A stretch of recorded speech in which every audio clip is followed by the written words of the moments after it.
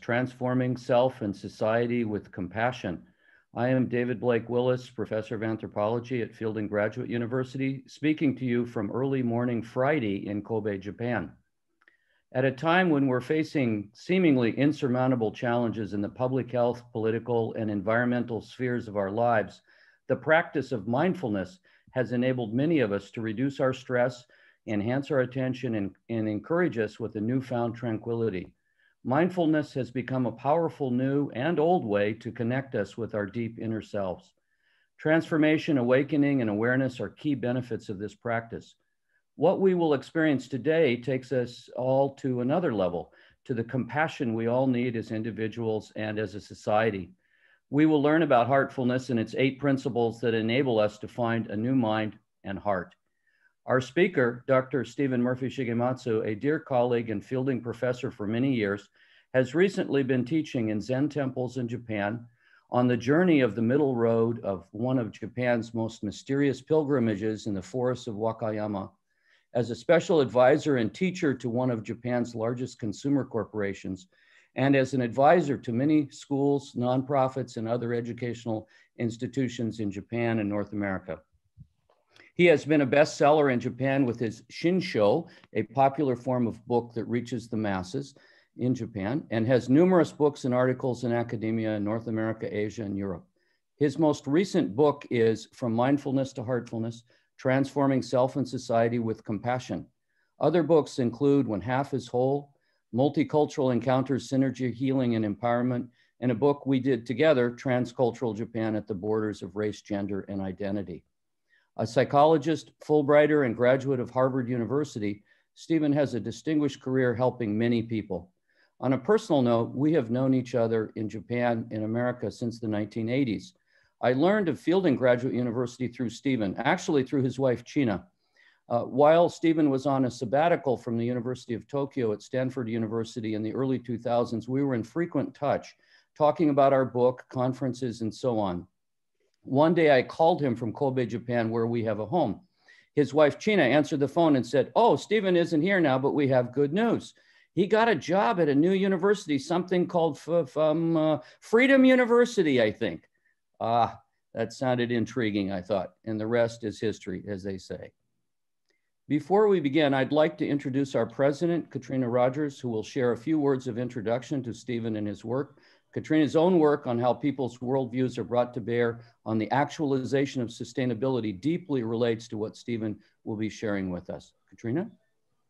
Thank you, David. And Dr. Murphy-Shigematsu, we're very honored by your presence with us today in our community. And I really look forward to our time together. And I hope for all of you who are listening that you too will have the opportunity to listen deeply, reflect, and think about how what we talk about in this session helps apply to your own scholarship and your own practice. As David mentioned, my field is sustainability, environmental issues. I've studied climate issues and environmental politics since the 80s. A question that we grapple with in my field is how do we link the healing of ourselves to healing the planet? And what is that connection between self-care and care for the planet? Some of you will know the renowned spiritual teacher, Thich Nhat Hanh, who argues that peace in the world is only possible when there's peace within ourselves. And once the qualities of peace, that is love, compassion, and altruism, are cultivated within us, then we can expand and extend this peace from the individual to the family, from the family to the community, and from the community to the world. This is not necessarily a linear process. There are strategies towards self-healing and healing the planet. And these things are interwoven and they're mutually reinforcing. And the opposite of peace is violence. In the case of climate change, the anthropogenic caused devastation, primarily as a result of massive natural resource extraction, could be seen as the ultimate violence against other species as well as ourselves. And I think the parallel here, in the same way, Stephen explores those tensions within us as a path into heartfulness, moving from what is required to build the kind of self-awareness and mindfulness into that heartfulness community that is so key to my field as well. And that ultimately, heartfulness is the path to the greater community. So, as participants, I invite you to listen in, use the time for self reflection, and to build our own capacities for both the art and the work ahead of us. And as we turn to this together, I'll now turn it back over to you, David, and thank you for welcoming me as your colleague. Thank you so much, Katrina. Stephen? はい、こんにちは。重松です。今日は本当にお招きいただきましてどうもありがとうございます。今日はもちろんずっと日本語で話すつもりではないんですけれども、最初だけでちょっと皆さんほとんどの人たちが分からない言葉で喋ると、面白いよりやっぱりちょっと皆さんの意識がちょっとでも、少しでも変わると思って、本当に、これは初心者の心が湧くんじゃないかなという気がして、それから期待していることが行われないと、やっぱり、自分の中にはちょっと余裕が出てくるかなというような気がするんですけれども、逆効果があるかもしれないけど、とにかく最初だけで、ちょっと私が特にこの Mindfulness ではなくHeartfulness というテーマなんですけれども、やっぱりそれは別に言葉で通じることではないと思って、分からなくてもいいんじゃないかなという気がして、どうぞよろしくお願いいたします。で、今日は本当に懐かしい気持ちで、フィールディングに戻ったっていうような感じで、本当に、皆さんの顔が見えないんですけれども、本当に親しい気持ちでおりますので、よろしくお願いいたします。That's pretty much all I have to say. I think I've pretty much summed up what I've learned over my lifetime in just a few words, and we could probably go right to the Q&A right now, I think. Well, besides being a fool, I'm just, I started like this, hoping that we would somehow, you might feel a little bit disoriented. You might feel a little bit of the feeling that what's familiar is not familiar. You know, the ordinary seminar, course, class, Zoom meeting is a little bit different. And I think when we go to that space, we can sense something inside of us that's a little bit vulnerable. It opens up something inside of us that we say when we realize we can't quite grasp what's happening with what we know, what we can rely on, our worldview, the way we see things. Something is different that's going on. And we have to make some kind of an adjustment in our minds to what's happening so that we can really understand what it is that's happening. And from here, I want to share some slides with you as I talk to help my presentation. So I'm going to share my screen. And so hopefully you can see what I'm seeing. And I wanted to start from this place of vulnerability because I think that's where we all are at this moment. And, you know, certainly in all of our lifetimes, there are moments in which we feel vulnerable. Things happen to us that are beyond what we have been able to experience before. But at this moment, everyone is feeling this sense of vulnerability because there is something happening that we have never confronted before. And we're all left with this sense of uncertainty. We're not really sure what's happening and how to deal with it. There's this sense that the world that we have known until now is no longer the world that we're living in. And of course, there's incredible loss. And so many people have lost their lives. So many people have lost loved ones. And those who have not faced death themselves, there's been all kinds of other losses from jobs, just the routines, the kinds of things that are familiar to us that help us to get through the day, the dreams, all these kinds of pleasures that we relied on, the customs, and certainly major kinds of events like the Olympics, but also the more ordinary events that affect all of our lives, the ceremonies. And even most of all, it's really been the loss of the grieving rituals. Cultures all over the world have developed ways of coping, helping us to get through the grief, rituals that bring us together in ways that help us to process what's happening and to move on from there. And those things, those grieving rituals have been taken from us. We don't have those anymore. There's no way that we can really process the grief. And this is added to the incredible, stress and the mental health burdens that so many people face. This is my grandmother, Mary, and I was shocked to realize that I had actually lost my own grandmother the last time we had this kind of a pandemic. This was early in 1918. My grandmother, who was an immigrant from Ireland to the East Coast of the United States, died from the Spanish flu early in March of that year. And I saw the effect that this had on my father for the rest of his life, recovering from that childhood loss. And so I can only imagine what so many people are facing now in terms of the losses that they're suffering and the long-term effects that will have on people's families.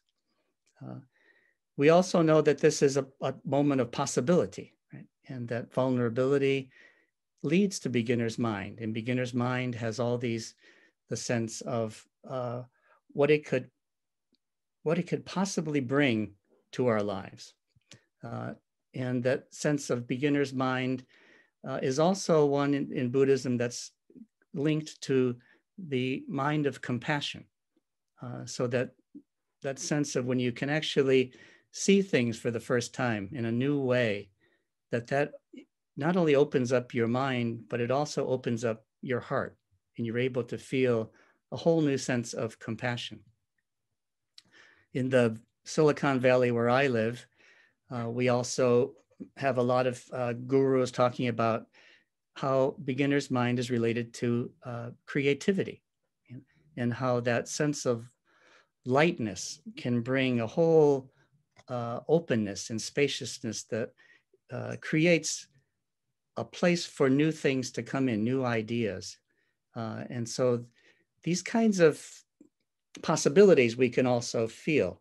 But at the same time, I'm confronted with this opportunity to speak, and I'm very grateful for the opportunity, but I also recognize that I'm in this place of life in which I have this sense of the greatest poet in Japanese, haiku, said, "What's the point of saying everything with words?"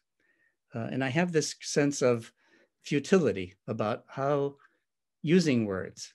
But I know it from my background. I grew up in a family in which my father's just talked all the time, and my Irish relatives complained I didn't talk enough to be a real Murphy. But I had a mother who rarely spoke more than 2 words. She'd come into my room in the morning and wake me up and say, "Up, boy." And then she'd say, "Do you want breakfast?" And I'd go, yeah, okay, Mom. And she'd say, "Make it." And she had a way of being very succinct with her words. And I grew up with this sense of also, feeling there was a beauty in words, but the most beautiful sound was the sound of silence.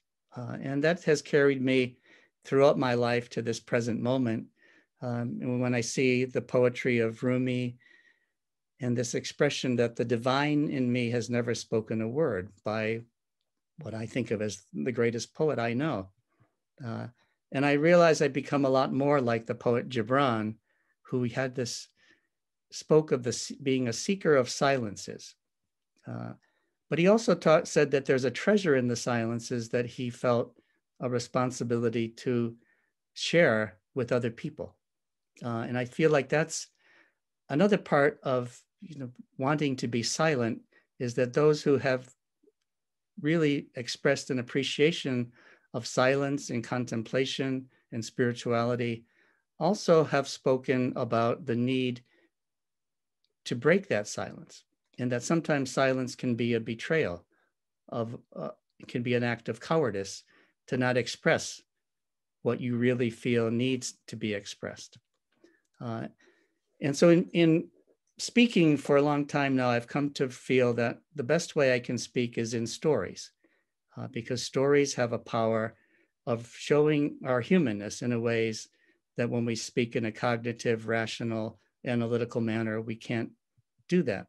And in the spirit of spiritual teachers like Ram Dass, I believe that it's something that we can all do if we reflect on our lives, that we can see the value of the stories that might exist for other people. In that sense, sharing our stories can be a way of providing some kind of guidance for other people in their stories, in their own lives. If you look at these, what Japanese call kanji, which are characters originating from China, you can see how closely related the story is to enlightenment. So on the left side, you have the character for story, and the left side of that means the word. And on the right side, you have the kanji for enlightenment, and the left side of that is the heart. And so the way I visualize it is this sense that the story takes you so close to the truth and to the truth of enlightenment, but the story has to then be transformed into the heart. Today, I also want to be with you with this sense of being an old fool. And these are two kanji, which are, the left one is a horse and the right one is a deer. And so the fool has this sense about, you see the horse, but you call it a deer, or you get, you kind of like present reality in different ways. And I have a great mentor at Fielding in being an old fool. And Charlie Seashore really taught me a lot about what is this act of being a fool. And baka is the word for a fool in Japanese, but if you add o to the beginning and san to the end, it has a sense of being a wonderful fool. And there's something in that foolishness, the way that Charlie would tell us, make light of this whole sense of what is an adult? When are we any of us going to become adults? And those of you who were lucky enough to know Charlie knew the way in which he used that whole sense of foolishness and lightness, and his use of the self, of course, in teaching. He was one of my guides in learning how to use that as both in teaching, but also in the learning, the sense that I always felt he was learning as he went along. I also exist more in this, what Japanese call the chodo, which is this sense of being an old soul, not quite as old as Yoda, who apparently I guess was in his 900s, but I got a ways to go before that. But the sense of almost being here and not here, being human and not human, but also offering oneself as being further down the road than a lot of people. And therefore in this position of seeing life as something that you have experienced rather than something that you anticipate or read about in books. So the story I have to tell is really simple. It begins with the sense of awe and mystery and miracle and gratitude, just for the reality of my own existence. The fact that I'm even here with you in this moment is all due to this sense of all due to the fact that I was born, that I was created, that there was no me at one moment, and the next moment there was this me, and I had the help of people, of course, to bring me into this place. But that the miracle of existence is something that I reflect on every day, just simply the fact that I'm here, and the gratitude for that gift of life. My life goes on through many years, and there's often this sense of the metaphor of the moon, that I'm trying to understand who I am, and that the part of me that is understandable to some degree is the part that's in the light, but much of me is in the dark, it's in the shadows, and doesn't really, I don't really know who that is. And this is the way I move through my youth and go into a place in my youth in which feel really lost in a sense of the broken connections, disillusioned, alienated, isolated, and cynical. And at that time, there was a song came on the radio. Is that all there is? Is that all there is? If that's all there is, my friends, then let's keep dancing. Let's break out the booze and have a ball, if that's all there is. And I thought this is a great song. It really just summed up the way I felt. But I gradually started to realize there was a key word in the song that I didn't notice at first, and that was if that's all there is. And I realized that the singer still had hope that there was something more to life than a series of disappointments and disillusionments, and a sense that life would never really fulfill our dreams. And therefore, the best thing to do was simply to break out the booze, dance, sing, make merry. But the word if really captivated me, and I wanted to know what else was there. And I struggled through my 20s until one day I was in my apartment. I was living in Cambridge, Massachusetts, up third floor, a old wooden building, and I smelled smoke. I was in the apartment, and I went to the door and opened the door, and I saw that the whole stairwell was already full of dark smoke, and it was coming rapidly up the stairs. And I thought, well, I got to get out of here. I don't even have enough time to get whatever I have. But right by the door was my guitar, which I still keep it right by my door. So my guitar was right by the door. I grabbed that, ran down the stairs, through the smoke, got outdoors, and stood there while the entire building went up in flames. And I realized I had nothing, but I had my life. And I had been, strangely enough, raised Catholic, even though my father at that point said he was an agnostic, although he was raised Catholic. And my mother was Buddhist, but the agreement that we would, to be accepted by the Irish relatives, is that the kids would all become Catholic. So I went to Catholic school and Catholic church.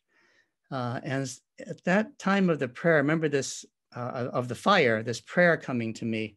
And it was really simple. And I don't know if I assumed I had learned it as a child, but it was, oh my God, you are here. Oh my God, I am here. Oh my God, we are here. And somehow this stayed with me and was repeated to me over and over again.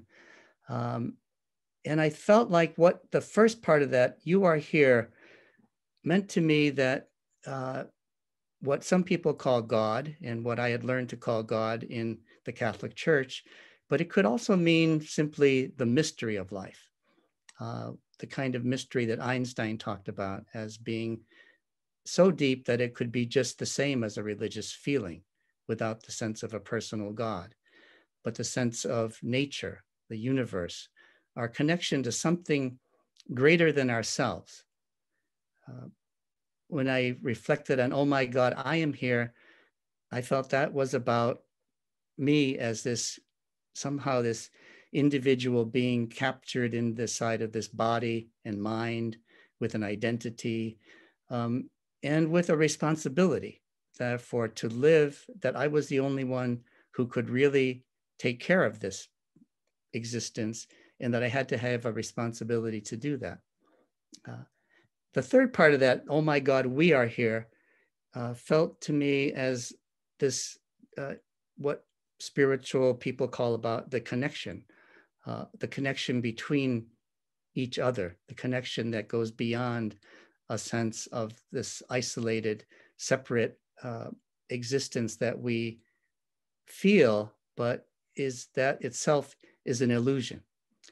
And I started to think of these three connections as vital to our existence, that if I was truly to live, then I needed to somehow feel that these were the connections that I needed to cultivate. And when I thought about the first, the mystery, I thought about Einstein, in this sense that expression of that is the most beautiful experience that we can have, is of the mystery of life. And when I thought about the self, I thought about this, Morita is a Japanese doctor from the time of Freud, but the same sentiment is also expressed by humanists like Carl Rogers, this sense of paradox of accepting yourself just as you are, releasing this energy to then change yourself, rather than actively trying willfully to change yourself, and feeling, therefore, the reality that you're saying to yourself, well, I'm really not good enough. And so this really captivated me, this sense that if I could accept myself as I was, then I would be able to change. And when I thought about the connections, I thought about this sense again that Einstein expressed about how we experience ourselves in this sense of isolation, but it's really an illusion or a delusion of separateness. And that if we could, our consciousness could expand, we would realize that we were connected in infinite ways beyond what we are able to realize in our normal state of consciousness. And so thinking of these connections, I also started to think about, I needed to feel a sense of purpose in life. I needed to feel that, as strange as this journey was, that perhaps there was a purpose for it, and there was a purpose for my life in particular. And that if I was really mindful, if I could really be aware and awake to being alive, that I would somehow be able to sense what that purpose was. And at that time, there was a very popular book, not this one, but The 7-Story Mountain of Thomas Merton that I read. And it really, I started to get a language also for what I was attempting to do on this journey. And it was this sense of dedicating my life to God, having this sense of service to God. And what that meant to me was unclear, though, because I thought of, the images I knew from childhood in the Catholic Church. One of them that I still love to this day was the story of Jesus disappearing from his home, and his mother, Mary, and Joseph going out looking for him and finding him among the wise men. And when she said, "How can you do this to your mother?" He was quite cool about it. And he said, "Don't you know that I'm here to do my Father's work? That's why I'm here. It's not to make mommy and daddy happy." But that really hit me as a youth, to think, wow, we have a purpose. Each of us is here, not for our mothers and fathers of this earth, but we're here with some kind of a greater purpose. And we have to find out what that purpose is. And of course, at this time of Lent, the story of the Last Supper was something I was taught as a child. And that was, to me, the ultimate story of Jesus praying in the garden, that knowing that what the sacrifice that was being asked was something that he was willing to do, but of course was not hoping for. It would not be the choice.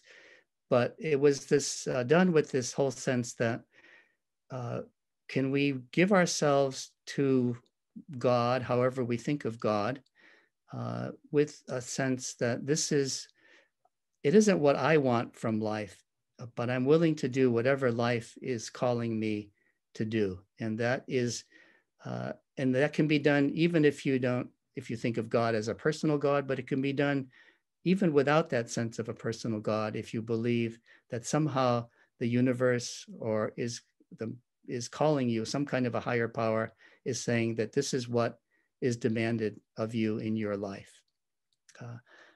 I also thought about the sense of redemption and what it was that I was being personally called to do as a person of a particular cultural, ethnic, racial background, in the sense of emancipation or redemption that is written, that I knew first from Marcus Garvey, but was popularized by Bob Marley right at this same time in my life. And so hearing this song about emancipating yourself, starting to think about the need to define oneself and to not let other people tell you who you are. And at that same time, in 1979, this was the year my house burned down, a book came out which also aroused this sense of what does it mean to decolonize your mind, of the way other people have told you who you are, and realizing that you can define yourself as who you are if you really can know who you are. The same year, another book came out, which I grabbed. It was called Hagakure, the Way of the Samurai, which taught about the ways in which the sense of mindfulness that the samurai cultivated to be fully present in life, certainly for the need to be present in battle and be prepared for death, but also simply in the everyday challenge of existence, to be fully present was the way to get through life. Oops. Sounds like music is on here. Let me move on to the next. Oops.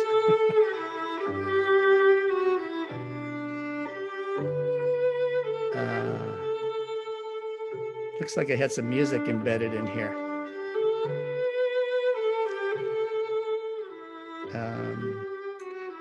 Brian, do you know if I can get rid of that without, or quiet it without cutting off my voice? Should I exit and get rid of it? I think that'll be best, yeah. Yeah, okay. So hold on a second. I'm going to escape from here.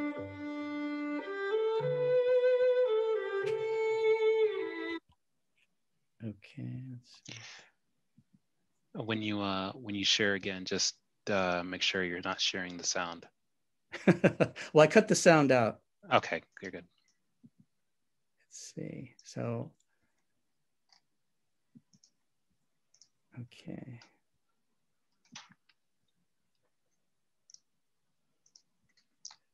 Okay, there we go. Okay, that should be good. Let's see. Okay, I think I'm back. So I had I used to do a monologue in which I would talk about family stories. And so I'd put music into that to make it a little more dramatic. But it's a photo from my high school yearbook in which I was really going through a lot of identity concerns about who I was and trying to find out a sense about where I fit in the world and where my sense of family was. And it was at that time, back about after the fire, in which I also came to this feeling of that I know somehow this image of returning home came to me. In this sense that returning home would give us a reconnecting to an understanding of who I was. And that returning home meant returning to the ancestors that I knew. My mother is the baby in the middle of the photo. But it also meant returning to my grandmother, who was still alive at the time in Japan, and for whom I was the only grandson, and for whom with whom I had kept a very special relationship, and always wondered, how she got to be such a compassionate person, a person who's just, whenever anybody talked about her, it was about her. They used the word kokoro, which is the Japanese word to express this, not just the heart, but a whole sense of soul and spirit, but loving kindness that really permeated her existence. And as I lived with her, I realized that this whole question of how do you get to be a certain way was answered very simply by watching her in daily life and saying, you get to be that way by being that way. And you get to be compassionate by being compassionate in your daily life. And that became something that she started to also teach me about who I was in connection to my ancestors. And she said, your great grandfather was somebody that she grew up with and who she watched. He was one of the last samurai. He was, she described him as a hatamoto, who was a samurai who is in service to the shogun and who was in charge of protecting the shogun's daughter and also the education of that daughter. And therefore, was full of teachings that he gave to my grandmother. And she would watch him in his morning ritual with his sword. And she said, what are you doing, grandfather? And he said, Tafa, I'm contemplating death. And that helps me to feel more fully alive. And she said, this is the way she grew up, therefore, to believe that there was something in contemplating death that brought one to be more alive. He also introduced her, as she then introduced me, to the tea ceremony, which was a way that of treasuring the present moment. And there's this expression, ichigo, ichie. Ichi is the number one, go is a moment, and a is a meeting or a coming together. So it has this sense that we are here in this moment, and this is a once in a lifetime moment. And if we can actually be present and awake and aware and mindful in this moment and every moment, we will have experience a richness in living that will never come to us if we're not really here, if we're not really present, if we're somewhere else half the time, which psychology research now tells us we're not even here. We're only here half the time. We're somewhere else as we're doing this. If we could only cultivate the sense of ichigo ichie, that we could somehow appreciate even the most mundane things in our lives. And that's something that is cultivated by the tea ceremony itself. The tea house, as you can see on the right, is a house that has a very low and narrow door. So to get into that tea house, the samurai had to remove any armor and certainly the swords that were there, which would not allow them to get into the tea house. They had to also bow their heads because the door was so low. And those two acts were the beginning of what you could call cultivating vulnerability and humility. To enter that space, they had to demonstrate vulnerability and humility. And these are the ways that you can see in this expression, ichigo ichie, but also in Bushido. And so here I'd like to just show a very short clip from the film, The Last Samurai. And many of you know the story, but the story is an American military man is captured, who is played by Tom Cruise, is captured by the Japanese samurai, who is also, and the head samurai is also a monk. And they decide to keep Tom Cruise alive and to teach him the ways of the samurai. And so there, in this very short clip, you can see Tom Cruise is receiving a lesson in what is the way of the samurai. What else has she told you? You have nightmares? Every soldier has nightmares. Only one who is ashamed of what he has done. You have no idea what I have done. あれを持て。You have seen many things. I have. You do not fear death, but sometimes you wish for it. Is this not so? Yes, I was wrong. It happens to men who have seen what we have seen. And then I come to this place of my ancestors, and I remember, like these blossoms, we are all dying. To know life in every breath, every cup of tea, every life we take, the way of the warrior, life in every breath. That is Bushido. Aye.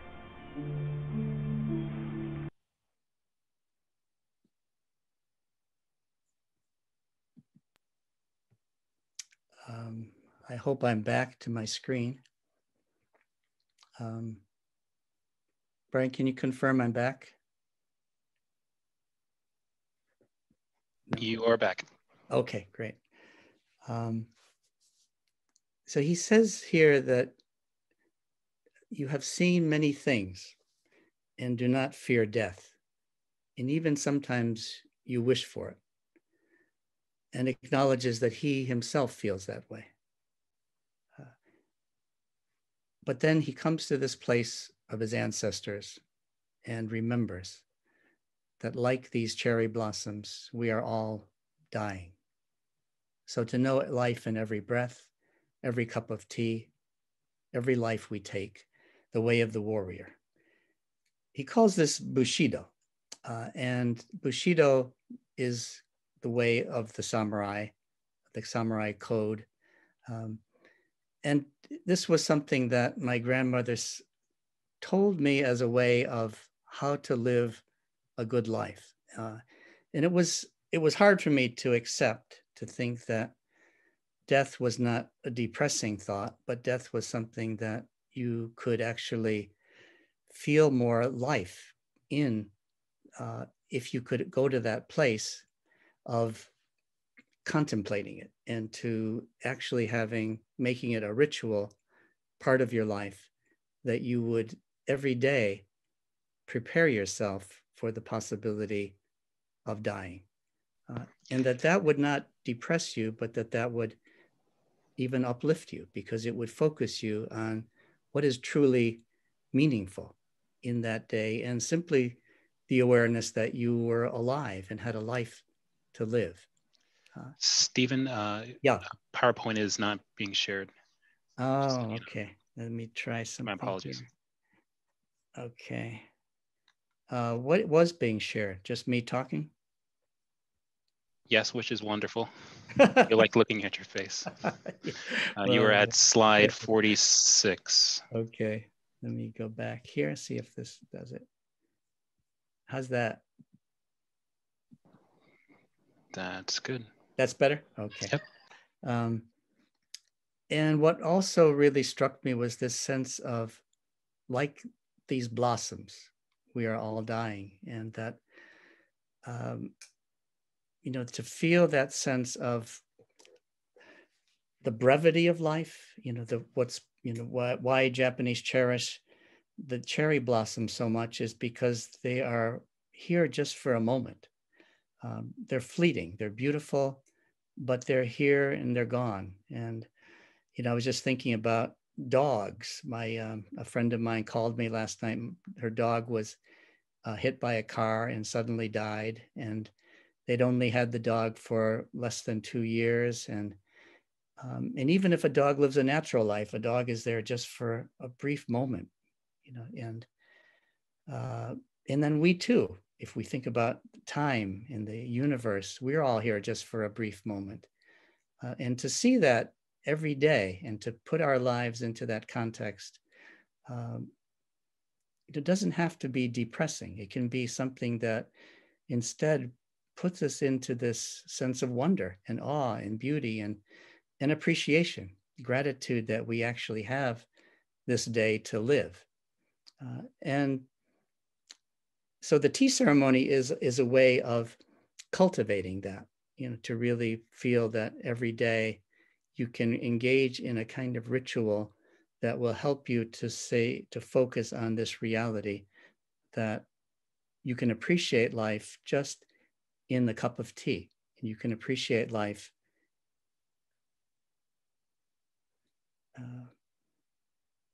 in every breath, which has become, of course, so important in this moment in which we are faced with possible death from a disease that stops our breathing.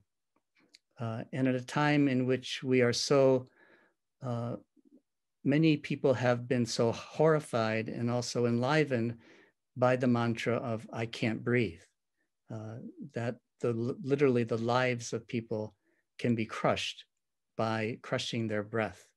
And knowing that that cry is a sign of the cry for life, right? To be alive, and that we need to create not only our own lives, but a society in which we can breathe, and that our breaths will not be crushed, especially by those from injustice. This is all what my grandmother was teaching me, is also known by many other kinds of expressions. Some of you know the expression wabi-sabi, mono no aware, but it all expresses this sense of Zen Buddhist imperfection, impermanence, and incompleteness, which embracing it gives a kind of sense of freedom that we don't have to be. We can not attach ourselves to perfection and to permanence and to completeness, and to somehow live with a sense of freedom. And the sense of imperfection, we can also embrace rather than reject. So this is a Japanese art form called kintsugi. When we had these pots in our house in which they were, the story is that a valued pot was broken, returned to the maker and said, put it back together, expecting that it would come back as good as new. It came back instead like this, with the places where it had been fractured and broken were not hidden, but they were highlighted. And if you think of ourselves as like these pots of kintsugi, then our places in which we have been marked, the places in which we have been scarred, the places we have these show where we have been hurt, wounded by life. Instead of hiding them, we can highlight them as a way of saying, this is where we are stronger. This is where we are more beautiful as human beings, because we have been wounded and we have somehow put ourselves back together again in this beautiful form. My grandmother also told me that, you are Stephen, though. You are not a samurai. There are no more samurai. And you're not in the military like your relatives once were. And the war is over.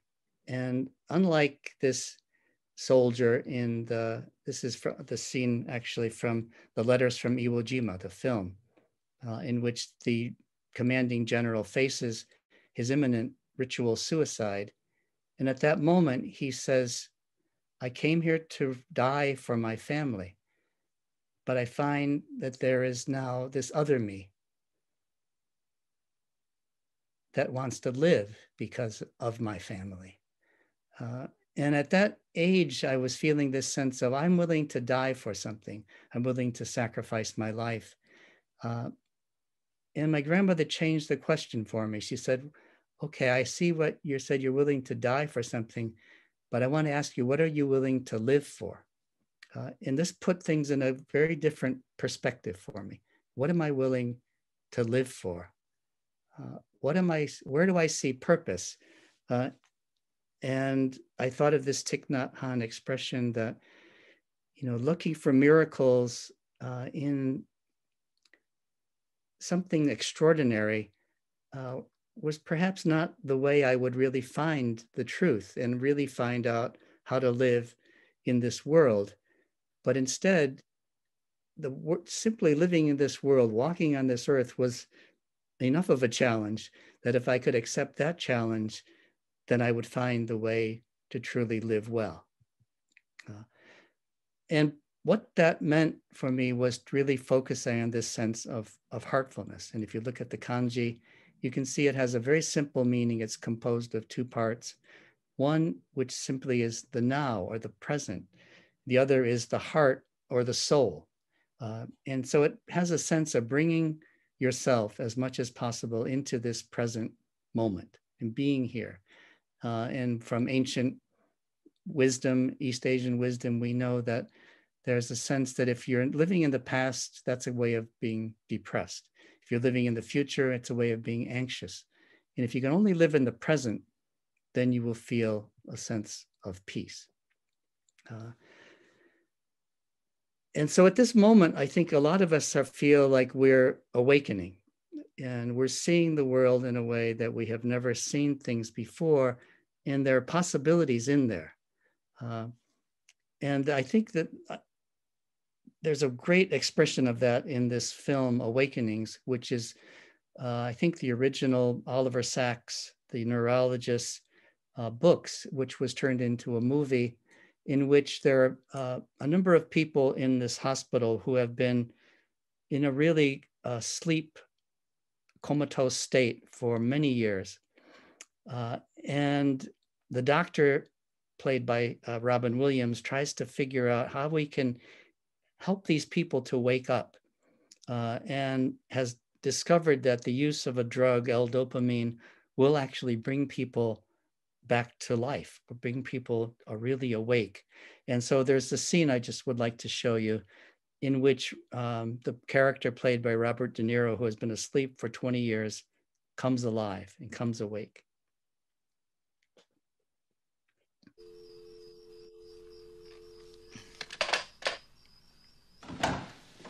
Leonard? Leonard? Dr. Sayer, sit down, sit down. Why?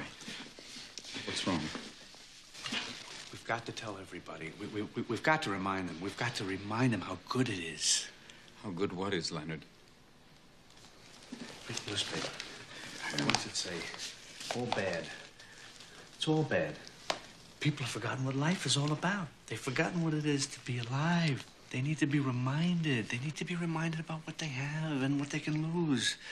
And what I feel is the joy of life, the gift of life, the freedom of life, the wonderment of life. Wait, he kept saying that people don't appreciate the simple things. Work, play, friendship, family. He was so excited, he talked till 5 o'clock in the morning.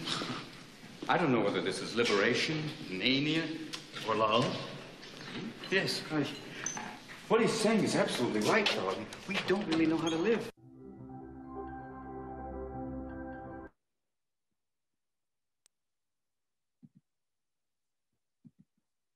All right, Stephen. I think I'm back. Okay.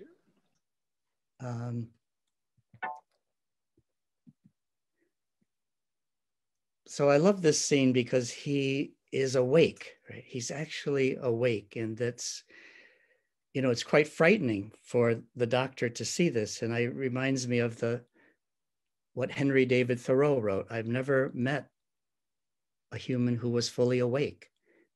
If I had, how would I have looked him in the eye? And you can see the fear in Robin Williams, like, what is this incredible creature who is actually awake, and awake enough to see what life is all about, what's really valuable in life, and feeling this incredible joy and beauty of life, the freedom, the wonderment, but also putting it in the sense of the simple things. It's the simple things in life that are so meaningful: work, play, friendship, family. And when you think about this sense about coming alive, you know, I'm always reminded by something that Howard Thurman wrote about coming alive. And that's what, you know, if you think about, there's so many things that need to be done in the world that it's just overwhelming. But if you can just focus yourself on what makes you come alive, and then having the courage and the determination to do that, because that's what the world really needs. And in that, though, I think we're all full of fear. And there's an expression in Buddhism, the lion's roar, which is supposedly the not having fear. But to me, fear is part of what keeps us human. But we have to live with that fear and overcome that fear and do something with that fear. And if we can do that, it gives us this sense of gratitude. And I'm reminded that something our dear Barnett Pierce, who, as many of you know on our faculty, wrote this. And it was this, sense that we are so many people, like the twins that I showed you in the previous file, who grew up with cystic fibrosis, knowing that their lives could end at any time. And they saw, literally hundreds of their friends die. And one of them has already passed away, but the other is alive due to the miracle of having a double lung transplant.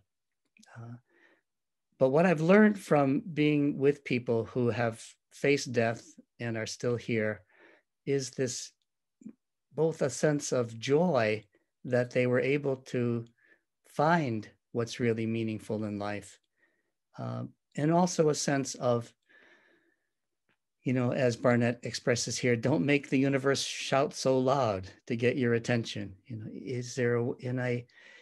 I've often wondered all the time, is there a way to wake up without being confronted so harshly with death? As in the film, It's a Beautiful Day in the Neighborhood, the Mr. Rogers film, the father is on his deathbed and says, it's not fair. I'm just figuring out how to live my life. I just know how much I love my son now and how much the love of my son means to me. And now I don't have any time left. And I thought of a book I read as a youth, The Denial of Death, and how it really influenced me. And I looked at it recently and I thought, that Becker wrote this, really dreary reflection on what it's like to go through your life and you get to this place of you're 60 years old and you finally have figured out what life is all about and how to live, and you've got no time left.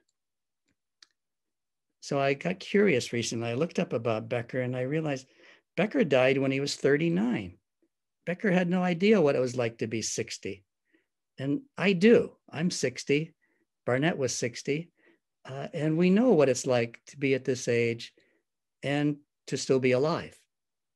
And that has something I think about every day, the fact that, certainly it takes so long and it takes every day still to try to understand the best way to live. But I am still alive, and there is a way that I can resolve every day to live, as Barnett says here, committed to doing good in those few moments that I have. It's something I found extremely important in this, keeping this in my life in an everyday basis, is this sense put into words by Viktor Frankl of how the survivors of the Nazi concentration camps seem to be changing their question about why is this happening to me? What do I want from life? To asking, what is life asking of me? What is it I am called to do? How do I need to respond in this moment to what life is demanding of me? And that this is the way I will be able to get through even the greatest hardships. And so he has this expression, can you say yes to life in spite of everything? Can you say, I'm willing to live, I want to live, that there is a way I want to do my best with life, that I'm willing to live for something, and to ask yourself what that is. And often you find it's right in the palm of your hand. There's this Japanese expression, myoju tanagokoro, that the treasure is already there. You already know what to do. You already have the opportunity right in front of you to do good. And so it gives some voice to this expression of to think global, but to act local. Do what you can that's right there in front of you, and you have the ability to do that. I also draw strength from inspirations like the Serenity Prayer, which asks for that serenity to accept the things you cannot change, because there are so many things in all of our lives that we can't change.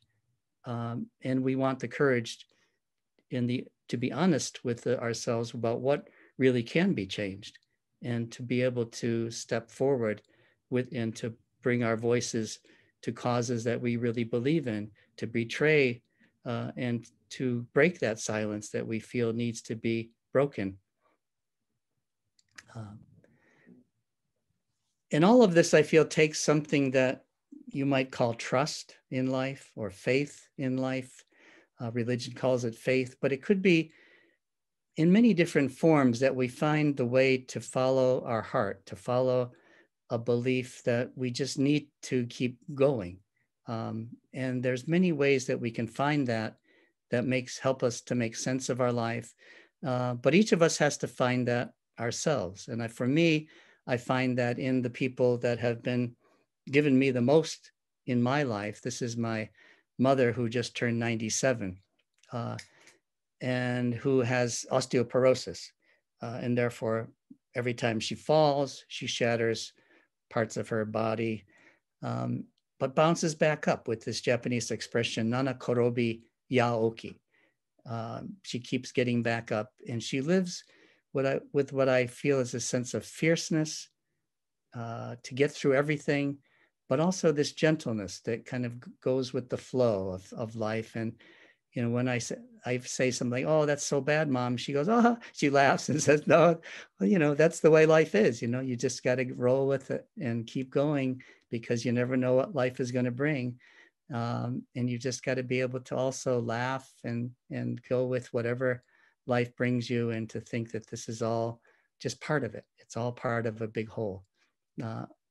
I also draw inspiration from my father, who the last things he said to me was, everything's going to be all right. And I felt that what he was saying was certainly not that only good things are going to happen to you.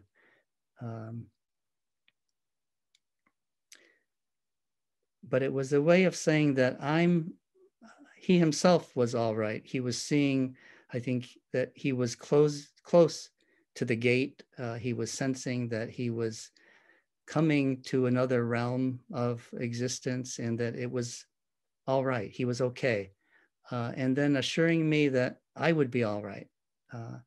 And an expression of, I have faith in you, that no matter what happens, you'll be able to get through it, and that you will be all right.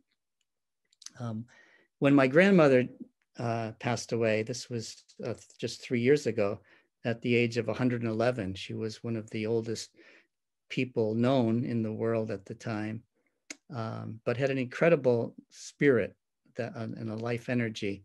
But when I was told that she was dying, I was in the US at the time, and I went to Japan because they said we had to decide whether to keep her alive or not.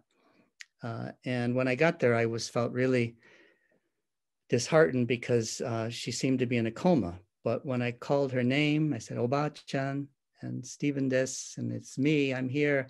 She opened her eyes for a moment and looked into my eyes. And I felt she was also, without words, saying, "It's all right. I can feel myself floating. I can feel I'm near the gate. I'm in close to some other realm, and I'm okay." But more than that, it was like telling me, "You're okay. You'll be okay." And I know that I must have had fear in my eyes.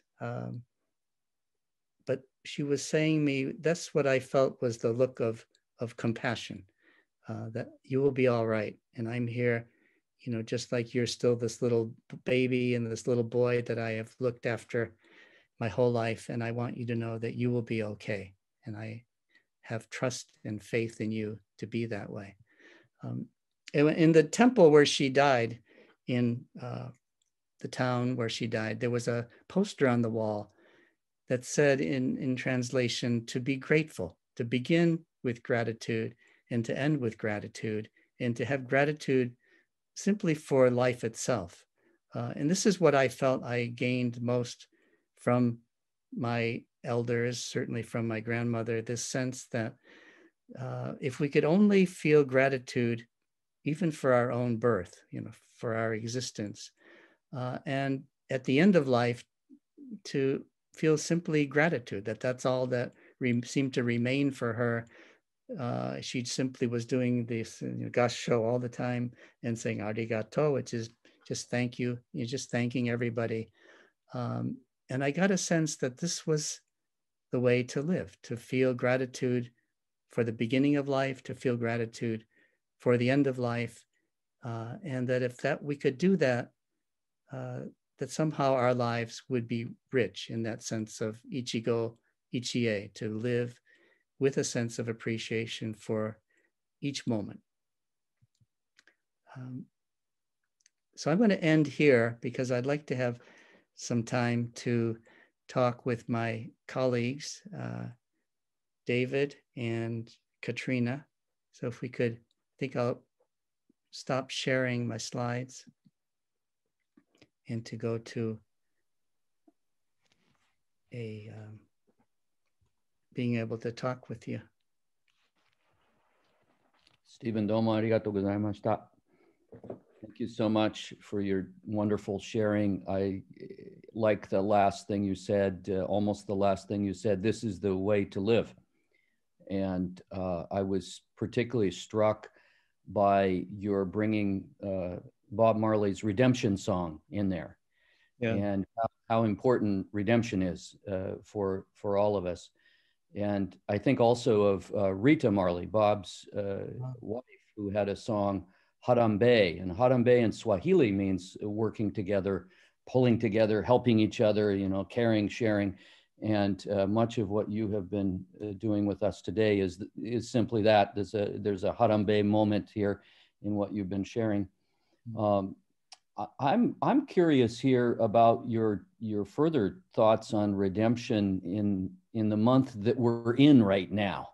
Oh my goodness, this has just been a crazy month. I mean, of course, the last year has been unbelievable, but particularly this last month. Where are you with everything right now? I'm feeling incredibly privileged to be able to be in the safety of my home, to have a garden, I can walk in the garden every day, to have food, to have a job in which I don't need to go out, to be among people who may have the disease. And I'm feeling some, I guess, a strangeness between life and death, kind of in a very strange place of both every day appreciating that I have life, but also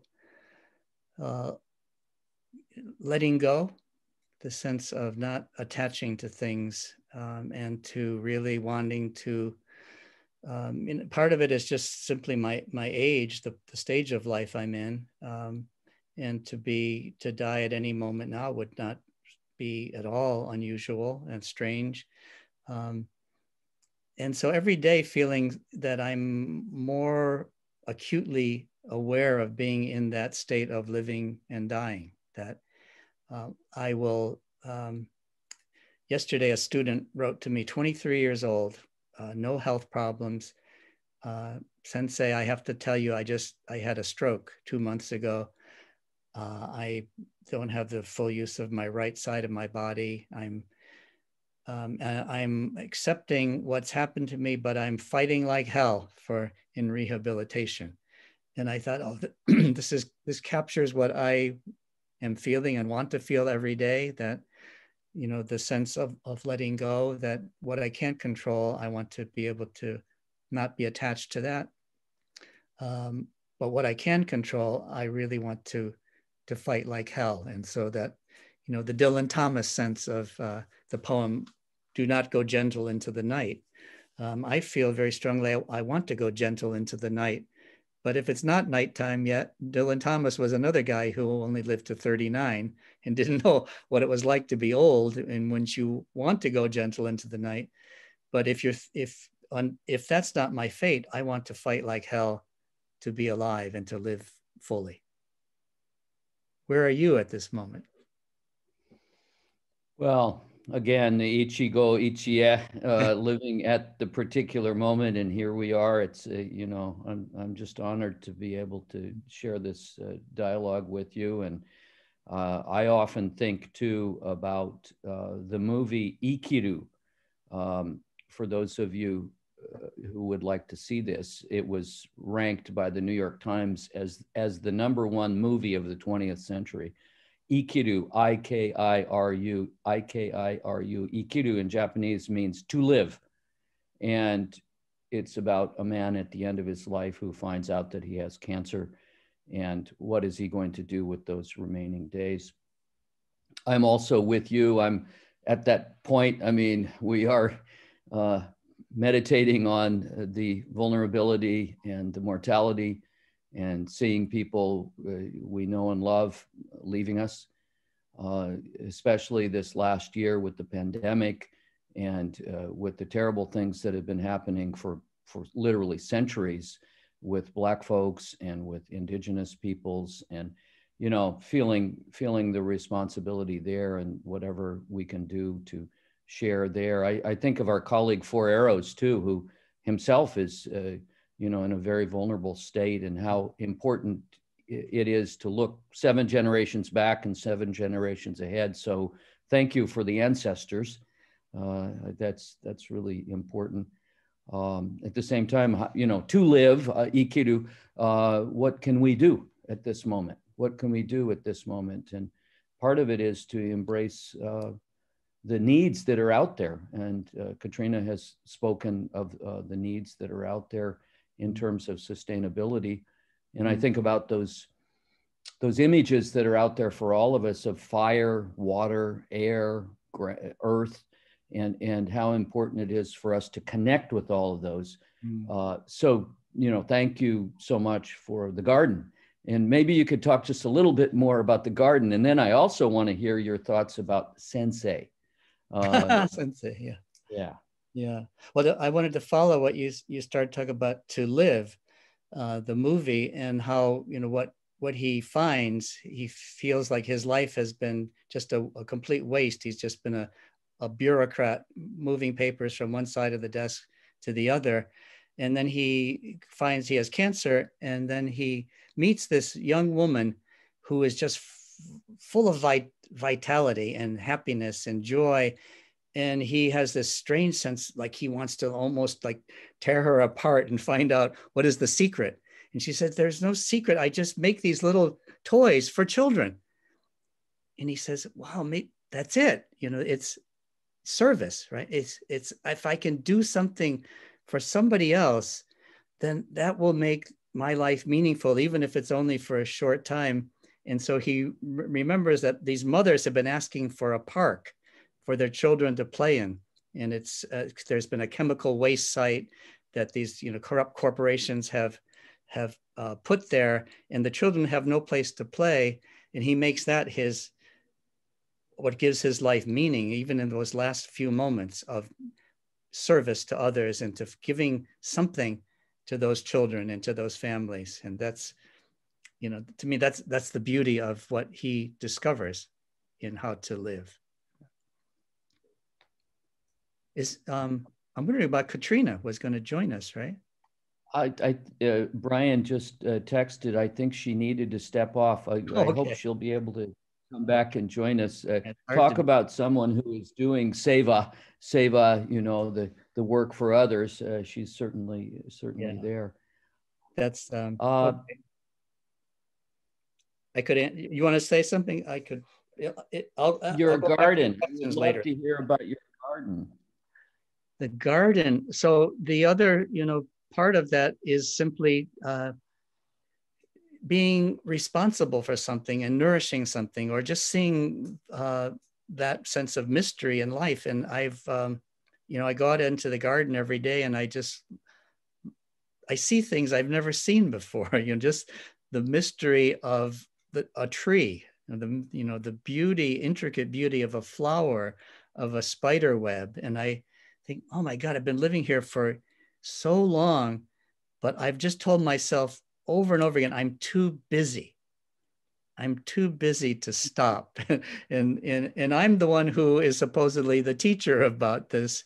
And yet I'm driven by this sense of I'm always just too damn busy to stop to smell the flowers. And so that's been, you know, part of the joy of being here has really been just to, and just even in this little garden, you know, there's everything. There's trees and flowers and moss, and there's even a little owl that comes to visit once in a while at night. And I've been able to, you know, walk up to, and I have a photograph I'll send you of the owl. But the, you know, incredible. I go out there before I go to bed and look up at the moon and the stars if it's out, and I just think, wow, my life is just this puny little thing in terms of this time and space, and yet it's everything too, right? It's that whole sense of wholeness and yin and yang, and it's both. We are everything and we are nothing, and it's somehow that all comes clear to me when I feel like I'm in my garden. And your owl, what was that a sign of? Of course, the owl has different meanings for different cultures, and I'm enchanted by that. And you did send me the picture. I saw that. Oh, you got it. Okay. I don't have any special meaning for the owl. And I think it's probably more just in the old folk wisdom of the owl as being this wise, very kind of still creature that, and so that was able to, unlike other birds, look you in the eye. So I felt like we were looking at each other and communicating in the same way that I could look into a dog's eyes, and that we could feel a sense of communication. And there was a stillness with the owl too, that the owl did not need to, there was no fear. There was a sense of we are just two creatures together in this stillness. And so there was a very calming presence to me of the owl. But you're an anthropologist. You must know all kinds of owl stories. And there are many owl stories, and we actually have a relationship with a pair of owls by the American River in Sacramento, where we live much of the year. Two great horned owls, and they had their nest. They had little ones twice, and we had quite a relationship going with them and communication with them. It's really something. These days, so many of us have been suffering from this nature deficit disorder. We've been missing nature, and how important it is to get out there whenever we can. And we've taken up bird watching this last year. And I think many people have started doing that. And the Japanese idea also of Shinrin-yoku, of forest bathing. If simply by walking in the forest or walking in your garden, how it bathes us in goodness and all. Yeah, that's some of the local psychologists around here are studying that sense of awe and how that's connected to well-being. And that was the first, when I talked about the vital connections, I was thinking of this first one of awe and mystery, and how that, you know, for many people that is religion, and seeing this, that feeling as embodied as represented by God. But others, I think, see this in nature, and that we can even feel that same sense of religiosity in nature. And if we think of nature as more than just a place to entertain ourselves, but with this sense of awe and mystery and wonder and beauty, that it does affect our well-being, and it's something that we all need right now. And but like you're saying, we don't have the same access to it. And that's why these little gardens, but also plants on our veranda, plants inside our apartment. But also this is where technology comes in. Technology can give us nature through sounds, through apps, through YouTube videos, through, I think we have to get it however we can. And that's, but it's really essential for our well-being. Oh, absolutely. We so need it. How to connect to it, and some of what you've taught us today helps us to realize that. I don't want to forget also the theme of our conference, which is global leading and learning in the next decade. What thoughts might you have on that, the global leading and learning in the next decade?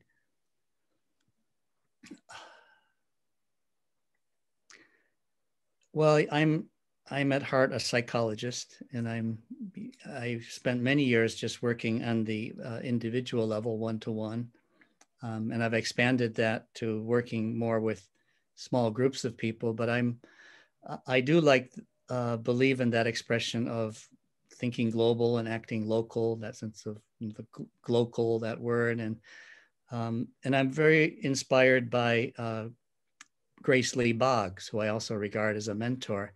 And what Grace really dedicated her life to was the belief that we could actually achieve social change and social justice if we could keep ourselves focused on our own spiritual, philosophical development, and what she called the need for the transformation, for each of us to have that kind of a transformation, and that we could actually accomplish so much just by coming together in small groups in which we practice the art of being more human. And that's what I was wanting to demonstrate with this sense of the tea house, and coming into that space with humility and vulnerability, and simply that coming into that space more as a human and being more human with others, and that could be a way of cultivating our humanity, our compassion. As the Zen Buddhists say, the beginner's mind is the mind of compassion, and that if we can come to that place of actually being awake and aware, that we can move to that sense of compassion. And I think that's where the reason I wrote that book, From Mindfulness to Heartfulness, was from a sense of disillusionment of what mindfulness has become in this American Western mainstream culture of individualism, in which it has become a kind of a McMindfulness, as a commodified, commercialized, materialistic tool for the benefit of capitalism and for the system, and for more profit and more achievement. And I know it can be so much more than that, but it can't stop at that place of simply stress reduction, and for a sense of how can we make ourselves better, more our own well-being.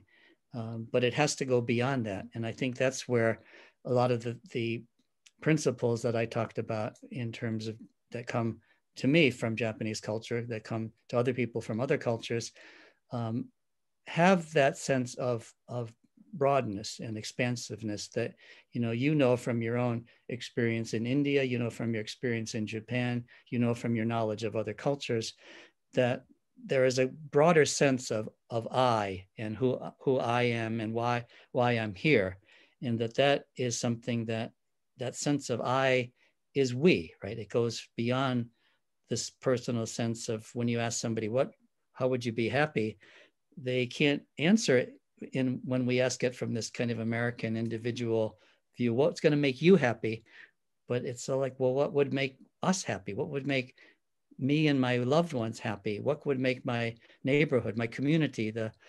It goes beyond me. And I feel like that's what heartfulness represents to me, is that sense that if we can transform ourselves, it doesn't mean society will transform, but there's the possibility that if we view our self-transformation within the context of something more global, and that we can have the possibility of then that personal transformation can ripple out into a greater social sense. I want to echo what you've just said too, with the powerful lessons we all received from Black Lives Matter last year. Say their names: George Floyd, Breonna Taylor. Oh my goodness, there's so many names there. And thank you for sharing Grace Lee Boggs. I also highly recommend everyone to see the work that Grace Lee did. And it is about we. It is moving beyond the I. And of course, we had the terrible I of George Floyd being murdered, killed. And yet, what happened through Black Lives Matter, we have learned the importance of the we in all of this. And I'll take this a moment to give a little plug for your book here. This is Stephen's book, From Mindfulness to Heartfulness, Transforming Self and Society with Compassion. Yeah, you have any thoughts about the book? I do have a question about it, but yeah. Oh, no, I kind of said what I wanted to, really, and it's based, as you can see from the cover, in my understanding of my own cultural background and how that has a more expansive sense than the individual, and that what I wanted to express with that's what Einstein described as, we have this consciousness which makes us feel very small and limited, but that our challenge in life is to expand our circles of compassion, and our circles, that those can keep rippling out, as many philosophers and spiritual leaders have described, but even political leaders like Nelson Mandela and Martin Luther King Jr. have talked about those circles of compassion. We all need to make those bigger. And I think that's something that we get at much more if we don't go at it from this Western sense of what is the mind as associated with the brain and cognitive thought processes, but is more connected to something beyond that and more expansive, which is the heart, and this whole sense of the Japanese word kokoro, meaning the soul, the spirit, and a sense of wholeness about who the humans are, and in the sense of in this incredible, vast universe. I can't resist asking you. The book itself had wonderful endorsements by your sensei, Richard Kotz, and also other senseis, Arthur Zions and Mirabai Bush, and of course, wonderful Roshi Joan Halifax. Sensei, I can't resist that one. I'd love to hear your thoughts on sensei. Yeah. I started doing that as a joke, kind of a joke, but it's because it was with my students at Stanford who are undergraduates, so I did feel I'm older than all of them. I'm usually older than all the fielding students too, though. But there was this, I wanted to offer them a different kind of relationship. And I feel like this youth glorification culture has really robbed young people of what many cultures around the world have provided in terms of the elders. And that I wanted to say to them that, it doesn't have to be hierarchical, because as you know, sensei is often used with a sense of hierarchy. I'm above you, but that the kanji or the characters simply express a sense of somebody living before you. And to me, even the living before is not necessarily just age, chronological, but people live before others in terms of experiences. People have experiences others don't have.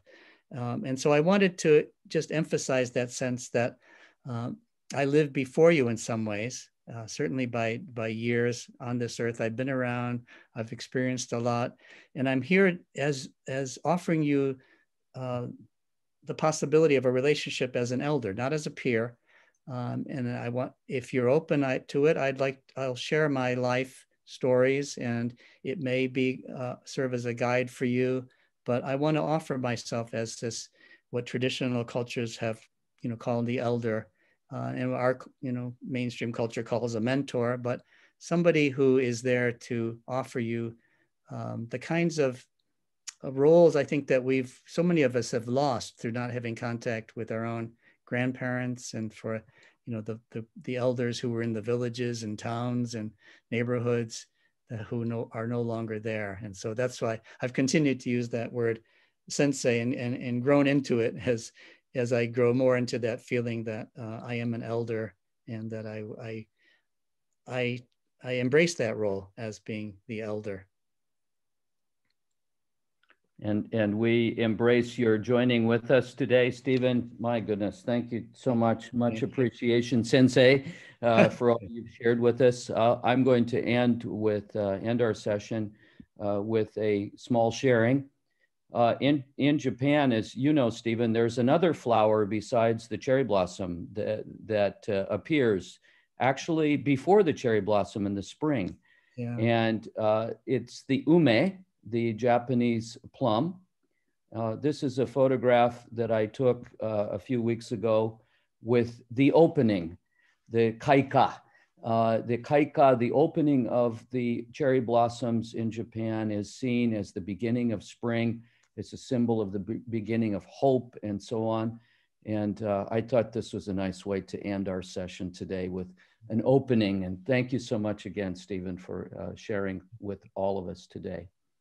Can I end with one more word, which is to invite people to turn that I can't breathe mantra into I can breathe and I will breathe. And I think, so many of us feel like we're suffocating in this world right now, and to make that mantra of grief into one of mantra of hope and faith, and saying I can breathe, and to do things in your daily life that are focused on the breath with, knowledge of the word spirit means breath, right? In its Latin origins, and that the kanji for breath in Japanese shows the self and the heart and the soul.